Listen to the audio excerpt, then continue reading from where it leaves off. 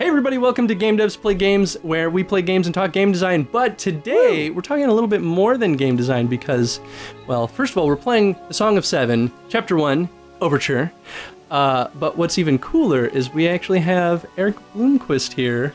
Hey! Which, if you don't know who he is, he's the reason this game happened. Thanks for having me on, guys. I'm really excited to be here. Absolutely. So before we jump in, tell us a little bit about yourself. Like, what exactly was your role on this project? So, you got a lot of hats, I know. Yeah, for sure. But I definitely had help. About 3.5 years ago, I was working as an animator and modeler for a industry company where we would make little avatars of animated characters, and so I was doing really well, doing animation, and I watched some game documentaries one day, and I was like, I can do this. It took me 3.5 years, but So then you're also probably the reason that this game is so beautiful. Part of. I'm half of that reason. Nathan Grove is my second half when it comes to the art. I do all the art direction and the color keys, and then basically gray box and set everything up, and then he does the models, and the two of us light it together, and yeah. That sounds awesome. Very cool. Yeah. So let's jump in. It's a good marriage. So this series is going to be a little bit different. Oh wait, did I just say continue? I hope not. No. Okay, good. You didn't.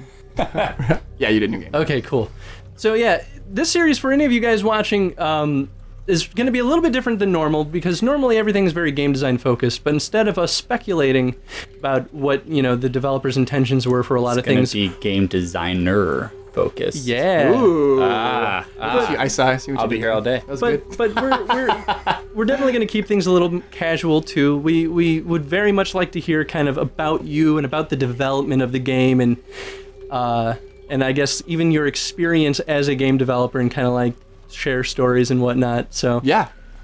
So this is a nice TV, by the way. This game looks better than it does at my house. I'm glad you point this out though, because half the time when whenever we're playing something, and it's probably gonna happen in this too, whenever there's dialogue, I'm sitting there squinting at it, barely able to read it, and start stuttering over my own words. Well, that's actually a huge problem with a lot of games that we play in 1080p is that like it doesn't scale well. And the text will be very tiny, but it's like the screen it can render in 1080p, but I still can't read it. So real quick, let's talk about the tutorial, because or even just the game mechanics in general. Yeah, I'm so this is pretty familiar what we see in a lot of like point and click adventure games, but notice my hand's off the mouse. There's no right. You control with the WSAD keys, but then you are able to, manipulate and interact with the world with the mouse. Mm-hmm. The reason why we did that is the mouse is so intuitive for control. It feels snappy. We were doing it with the controller at first, which we're going back to, and I'll get to that eventually. I was wondering about that. Yeah, actually. It's coming. But I wanted the world that I wanted to design and for you to actually explore. I wanted it to be in full 3D. I didn't want it to be a bunch of static cameras, and I wanted the player to actually be more engrossed into that world. So everything's designed that way. We did mess around with little, like actually just making them point and click. But the way that the worlds were designed, it just didn't feel... It worked in some areas, but then, like, as you get later on, there's certain areas where it would be a total nightmare to play it that way. Absolutely. I think one thing I find interesting is you have a lot of fun with static cameras. I do. Or semi-static, right? Like, they'll be static until, like, you hit a point, and then they have this transitional sequence. The camera work that's all me. That's something I definitely take a lot of pride in. I really like that, though. Thank you. You don't see a lot of games these days that use static cameras or use them well. I love static cameras because it's like you can't. I think what the most difficult thing as a game designer is that like how someone else interacts with it can differ completely. But if I say this is the shot, this is how you're going to see it, and it'll vary a little bit from here and there, but I can set the composition exactly the way that I want it to be seen. Imagine if you designed a first-person shooter game, or just a first-person game in general, every shot that you look around has to be compositionally interesting. And that changes the workflow completely for a designer. Absolutely. And it gives you a lot more, like, sort of artistic and creative control, too. Yes. Which I think that's something I miss from a lot of classic games. Like, even Resident Evil, while that's a very different game from this, like... Right. It used that to create more stressful and even more cinematic moments in that game. And, like... This game is not stressful like that, but the opposite of stressful. But like, but in that same like flip of the coin, right? Like you can use that to kind of like accentuate like the beauty of the world and make things seem more peaceful than it might have had you free control. Yeah, but there actually are no spoilers, but there are actually some scary parts of this game much later on. That caught me by surprise. Did it? By the way, when it happened, I was like. Did this game just like go Pony Island on me, and where everything is just going to be horrible? And there are one or two major transitions in the tone of the game which catch you by surprise, and it's pretty awesome. So speaking of tone, real quick, I wanted to actually talk about how much I love that he hates this ladder and grows a relationship with it. Did you actually finish it? Yes, I did. Oh, awesome! Yeah. Oh, very cool, very cool. I wasn't sure if you finished it or not. So that was something I wanted to do. Is I wanted to show his growth. In general, is the major theme. Can you actually keep a point forward real quick? So right there, character design, right? Just as you're pointing out, just like the way he's standing, it just immediately reminded me of like every boy when he's in his like young teens, etc. Like an angsty teenager, yeah. And the moment I saw that, I was like, I cannot wait for the moment where he's no longer clasping his own arm like that. Like that is, I looked for that in the game. The moment I saw that, and you notice it. That's really cool. I wasn't sure if people were going to notice that. Very first thing I picked up on, I was like, I cannot wait for the moment because it's showing his insecurity in a lot of ways, and how that you get to see how this character grows. And obviously that's like character growth very important to me. So I just wanted to point out like. Thank you. Yeah, the whole game. It all started. I studied a lot of like Eastern spirituality and just spirituality in general. Like, just I'm very fascinated by the human growth. No matter where you come from. Whether your sexuality, your gender, or where you were born, or what time period. It's like I feel like we all have this core commonality between all of us, and I wanted to create something that someone could relate to no matter who they were. Not to say that I was trying to make something for everyone, but, that they could potentially connect with it just because they're a human being. Yeah. So the basis of everything is from the 7 chakras of Hinduism. Oh, okay. So the first chapter is all about the root chakra. So it's all about facing your fears and, your relationship with your tribe. So the relationships between your family and your extended family and sort of like where you come from.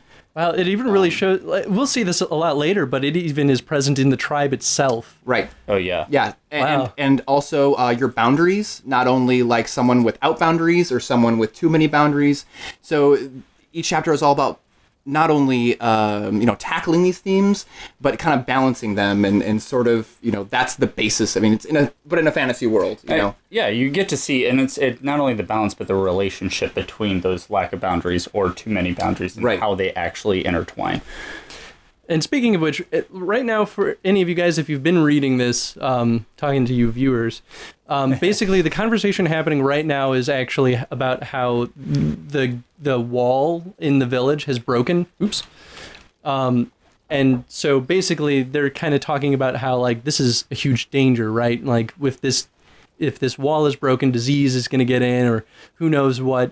And and worst of all, like our character's dad is sick, so he can't do anything. He's bedridden. So this is getting the momentum rolling on exactly what you were just talking about. Yes. So I mean, this is the first chapter is all one big metaphor for the experiences that I had with anxiety and depression when I was in my early 20s and breaking out from those patterns, and how life sort of gave me the choice to either face them and become the person that I am capable of being, or to just completely fall into the hole and never make it out. And that's literally what this game is. It's pretty deep and personal, but it is a very personal game. And spot on too, and you'll see it as it goes along too. Yeah, in a way, like that's I think what makes a lot of indie games truly great. Yes, is that personal touch.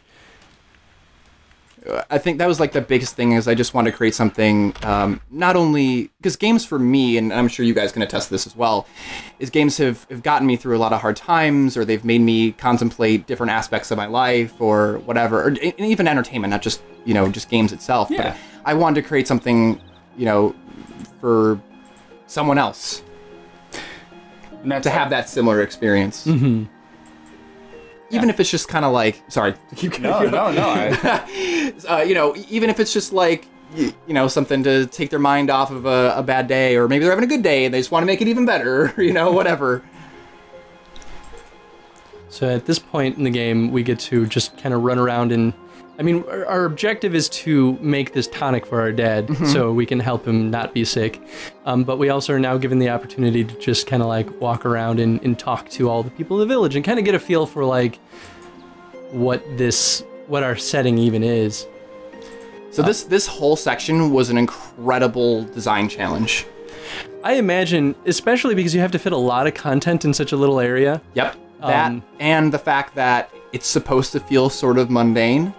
But how do you make something feel mundane but also still be entertaining? Yes. Yeah, that's pretty fair. That took a lot of tweaking.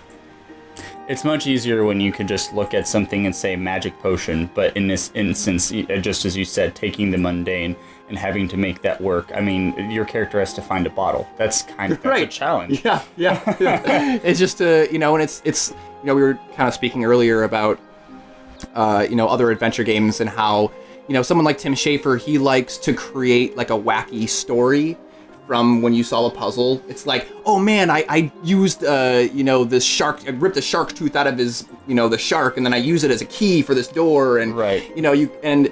I like that in a sense, but at the same time, those puzzles can be so weird that they don't feel satisfying because you're like, I never would have figured that out. Yeah, cool, yeah. But there needs to be a certain real world logic to it. And if you don't have that, then it makes... Okay, real quick, this right here.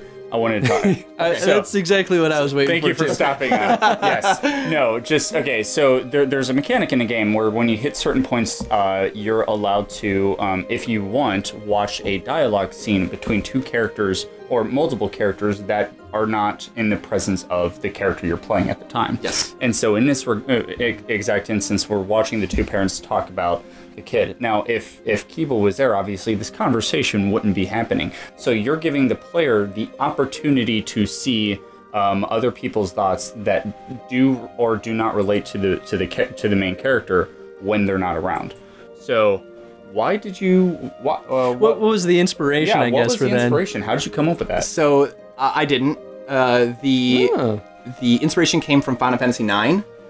Oh. There's a system called, and I think it's ATB. No, wait, that's attack. Oh gosh, I can't remember the acronym for it. I think I know what you're talking about. But it was the exact same thing. It was or something. Yeah, the game would allow you to sort of switch to other characters and see what they were doing outside of the main characters. And I always loved that because it just like made it more than just the main character. Like this isn't just a story of growth about the main character. You're kind of looking through his point of view, but it's more about everyone, and every chapter moving forward is going to be about everyone that you come in contact with. It's not just about his, path to enlightenment. It's everyone. It's, trying to affect the world in a positive way. And one of the biggest things that we wanted to stay away from was giving him sort of the one complex. And that's something that we're trying very, very hard to stay away from. But it's difficult when you control one person who is affecting all of these different things. It is incredibly difficult for that not to happen. That makes sense. But we are trying our best to not make it feel that way. I think it adds a lot of value to the narrative, though, because like that's a storytelling tool that I think you use a lot of storytelling tools in this game actually. Sure. That like you don't get in a lot of games. None of it's forced, right? Like seeing those like cutscenes that happen without the main character, or even like going up to like that portal, that like a toilet that I forget what they call when they're the outhouse. Outhouse, thank you. Yeah. Going to the outhouse and just like interacting with that and seeing like what someone says that's in there. It's like that adds depth to the world without like forcing it on the players. Yeah, thank you. That's really cool. It's so interesting to hear people's thoughts because it's like you know, when you're a developer, it's just like you in front of your computer for years, and like, and it's really cool to hear someone's reaction to something that sometimes I did subconsciously, and didn't even put like my full thought into it. But when someone else picks up on it, I was like, well, yeah, I did do that, but I wasn't really like trying, but I did. I don't know if that makes sense. Yeah, no. Just because it's not necessarily your original or main intent doesn't mean that it wasn't like the byproduct was completely a coincidence in that regard. So we got a bucket and just fixed the hole in it. Yes. So we can use the bucket. So I think that's all we have for this episode. We actually went a little long because we didn't set our timer, but... Professional. Yeah. Question of the day, though. I feel like there's a lot we could talk about. But I think maybe focusing on the narrative, even though we didn't read a lot of the dialogue. Well, maybe not. I don't know. Do you want to talk about the mechanics? We can talk about a lot of things right now. There's a lot of things we could bring up. Let's do, I guess, let's... So if you don't know, this is a thing that we do at the end of every single episode where we pose a design-related question to you guys, the audience. And basically, it's our way to get you guys to like talk to us in the comments and kind of share your opinions on the game, but also like kind of discuss design stuff. Because whether you use it as like a challenge to further your own design skills or you just want to be part of the conversation, it's an open invitation, basically.